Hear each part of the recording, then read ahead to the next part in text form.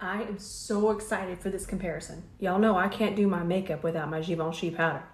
Let's just go ahead and put it on. Press it in with the puff. I also set through here, but I'm just gonna do this one side of my face.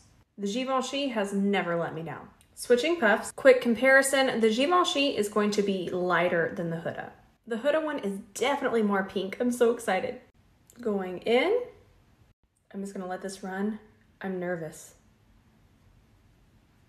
Oh, it's pretty.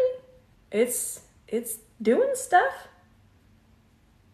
I'm gonna go ahead and set the rest of my face on this side. By the way, here's the beauty filter on so you know I'm not using it. Okay, let's compare. I think the Givenchy still looks a little bit smoother. Makeup is finished.